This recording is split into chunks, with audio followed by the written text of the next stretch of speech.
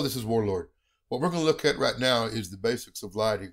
Not so much lighting a room as just how the new lighting tools work. So let's go ahead and get started with that. What I have here is the lounge project, and I've stripped all the lights out of it.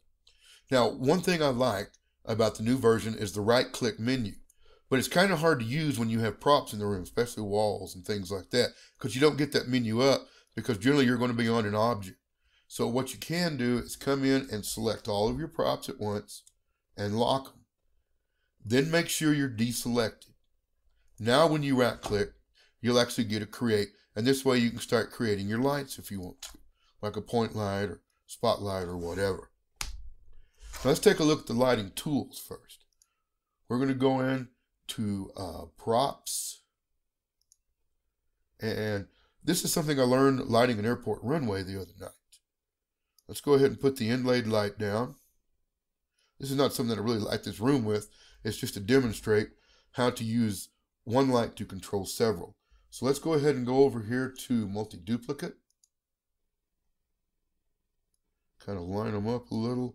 We don't have to worry about this being perfect or anything. And as you can see, the way I was lighting the runway was I was just running them like this.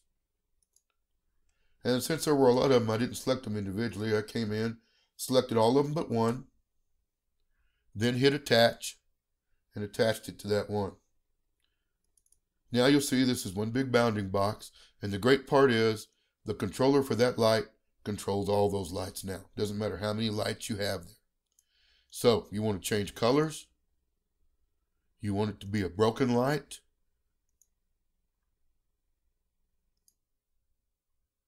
There's not that much to it.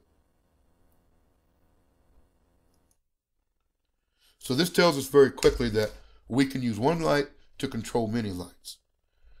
Now, one thing else that we can do is we can come in here, right click, and just create like a directional light so you can kind of see where things are.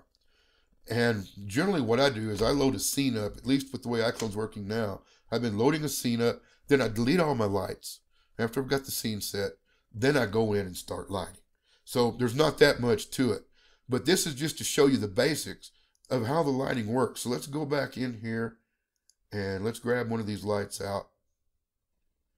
And right quickly, if you hadn't already gone through this, there's on, off, intensity, color, if you want it to be an alert, a fire, or broken, and you also have to turn off or make sure the flash is on.